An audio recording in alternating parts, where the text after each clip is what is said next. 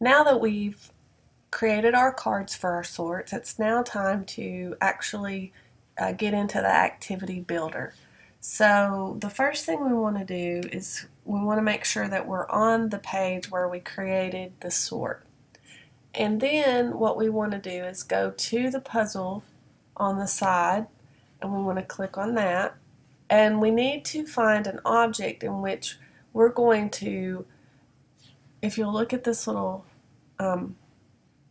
picture here, you're going to choose objects that will either accept or reject in here. So this is what we want to click on, because this is going to be our selected object, because we're going to sort these according to the categories. So when I click on edit, it's going to have the lines here, and it's going to show me on the side that I can either accept objects or reject objects. So which cards would be accepted for the and word family and which would be rejected. So basically what I do is I drag these objects into the box. So I'm going to do all my accept, and the easiest way to do it, instead of having to do one at a time, is just click on all the ones that have the and word family. And the way to select them all together is by holding down your shift key and then clicking on each one. And then I'm going to drag all three into my accept objects like this. And you'll see that all three of them are now in there. And there should be a green check next to their name.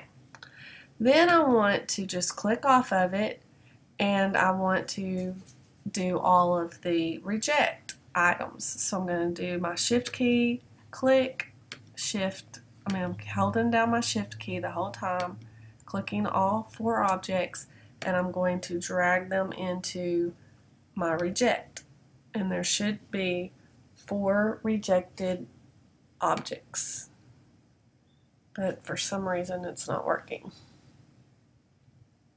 Let's try it one more time. There they are. And now you see that they have an X next to it, so they are not accepted. And so then I can just click off of them, and I can go down to done, and now you'll see that they're back to normal. So then I need to do that with the at word family. Same process. I'm going to click on it, go to edit, choose all of my at word families by clicking on the shift key, and then I'll accept. Oops, see, I messed up. If something like that happens, just stop,